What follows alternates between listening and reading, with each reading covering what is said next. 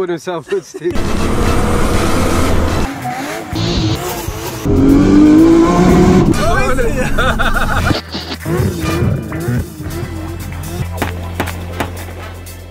Right guys, what's going on? So I've actually, I'm at MGT Motorsport now. Got an R35 GTR, right? R32 GTR, 900 brake horsepower. Actually, that's brake horsepower.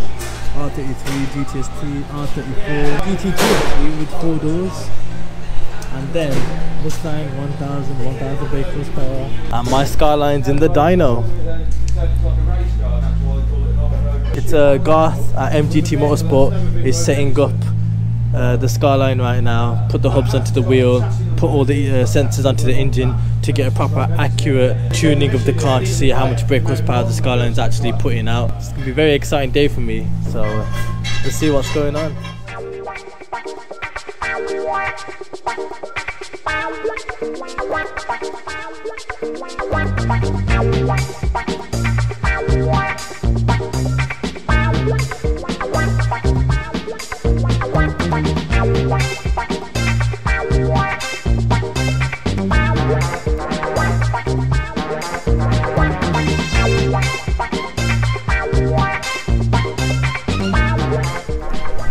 So the Skyline is all set up on the dyno right now.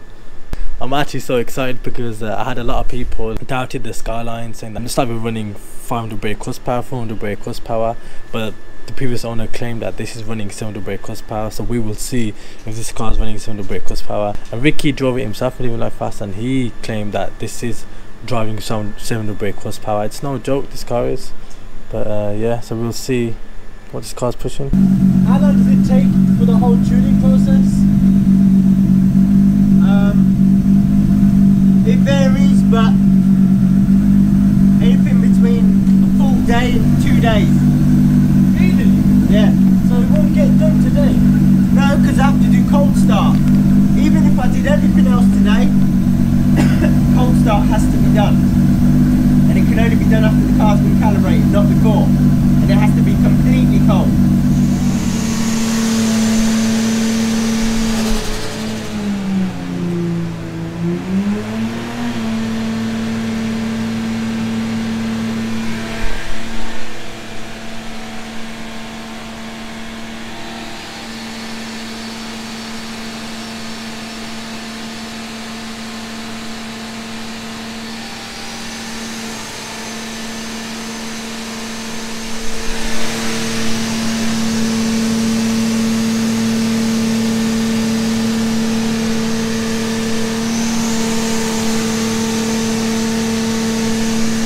Garth is just testing the power right now. The actual thing will begin in a bit. Wow. Wow. So the dyno hub can just shut off the power with just lifting the clutch off. It's crazy, that is. So right now you can see Garth is testing the power.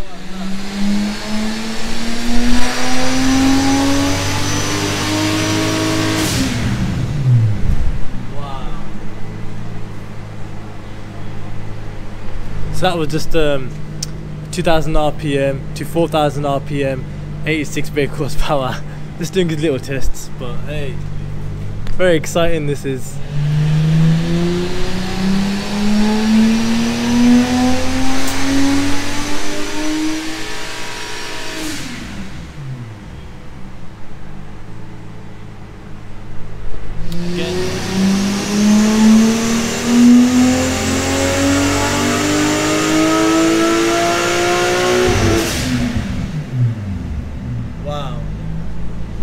That's crazy, that is. The manifold is red hot.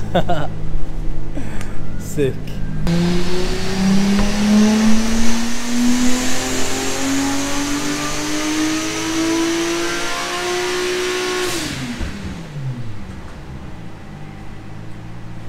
Look at that peak.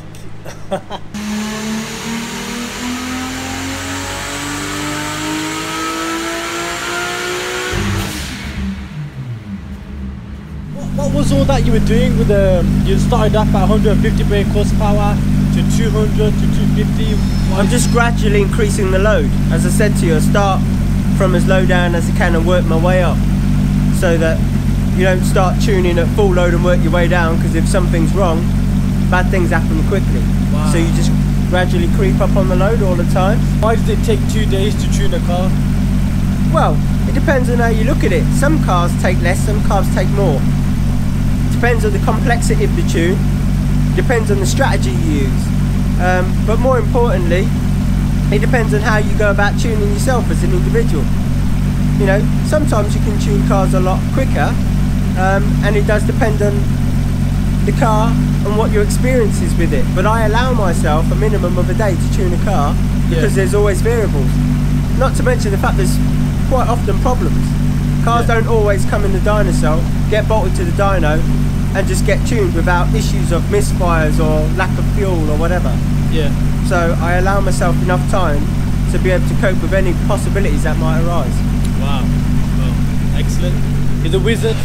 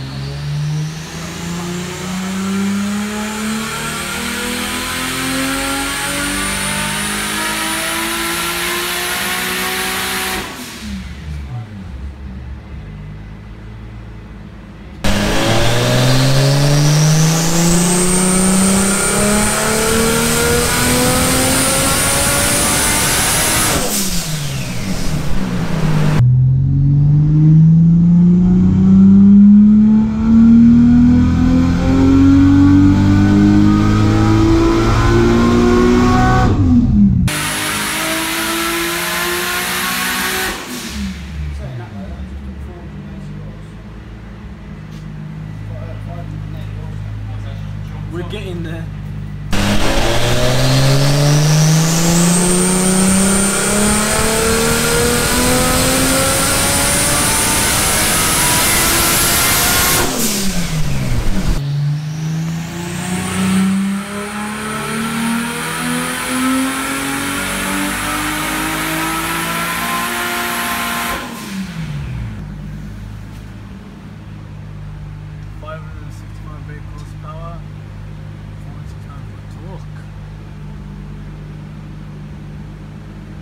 We're getting there, guys. We're getting there.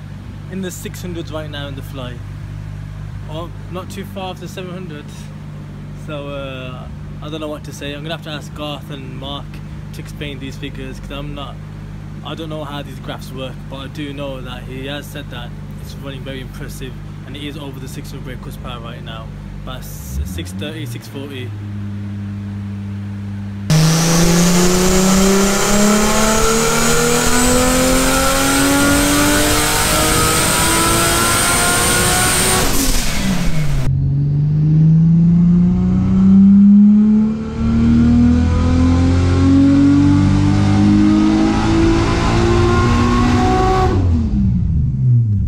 What do you think then, Garth? Again? What did you think? Tell me about the figures.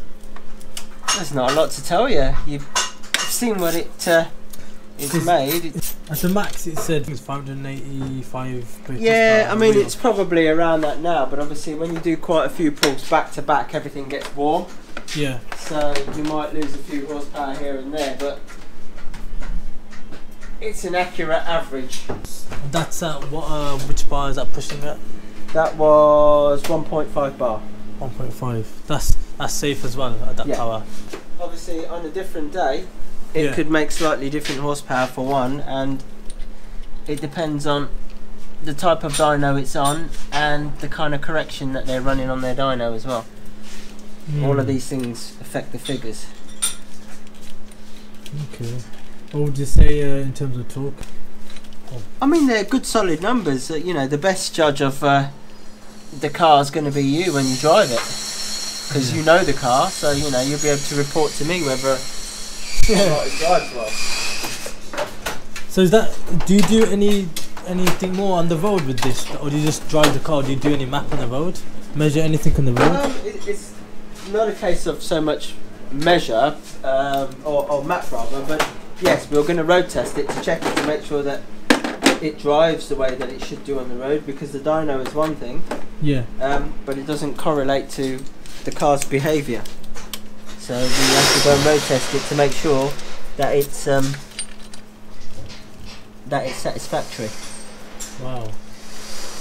Would you say there's any more recommendations to this, or that's the optimum of this car? Well, I'm not even sure what turbocharger that is because it's not been mentioned. It's ID 1000 injectors, and the turbo is Garrett GT3582 ball bearing turbo with on-wing development, bearing carrier upgrade and filter. Right, okay. It's a decent sized turbo. Well, I did notice that your injector duty cycle was quite high, so given that the injectors are thousands, we could be getting close to the fuel pump flow limit as well. The fuel pump at its max, basically. Well, yeah, I mean, if they're 1000cc injectors, they're unlikely to be the problem. The problem is more likely to be fuel delivery from the pump. But yeah, we're getting close. Well, this one is the launch control. Launch control. I've wired it into this. Okay, alright. So, if you look at this box now, can you see that 4000 is highlighted? Yeah. That means that launch control is set at 4000 RPM. Okay, alright. That is this directly upright position. Okay. Which is also the middle of this box. So is that at 4000 right now? 4000 right now. Now watch. If I turn that fully clockwise to its lowest setting, can you see that now? 3000. We're at 3000. And if you watch now, watch this. I'll turn it one movement. See, 1, 2, 3, 4, 5. Directly up again. Okay. So you've got everything from 3000 RPM to 5000 RPM launch RPM in increments of 200. Okay. So if you, I don't know, you're somewhere and you launch it at 4000 and you get too much wheel spin and you want to lower the launch RPM, you just turn that anti-clockwise and it reduces it down. Each increment is 200 RPM. Yeah, so 2. So 4, 3, 800. Yeah, 3, 6. 3, 6. 3, 4, 3, 2. 3000. And there you are. Ah, right. Got it? Yeah. Right. So back to 4. So that's the first one. Obviously going the other way takes you up to 5000. The pops and bangs. Yeah. I've set that up so that works when this position is where it is now. Okay, 4000. If it's in the middle or further, it will work. If it's before the middle or lower, it won't work. Got it. That way, that even when you're driving normally, because obviously pops and bangs will work when you're driving, launch control only works when you're stood still. Okay. You can control having pops and bangs on. So you might be driving around and you don't want to make a lot of noise, and if you were to put that there, it wouldn't make any. Wow. But if you put that there, it would make some. Okay.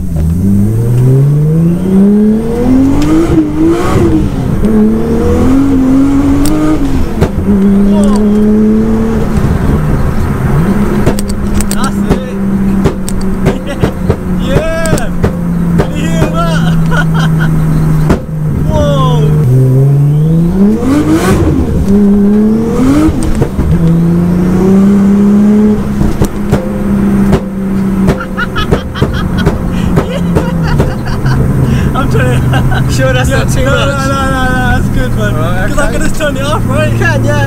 Yeah, it's good. Okay. Well, again, thank you very much, God. I really appreciate that so much.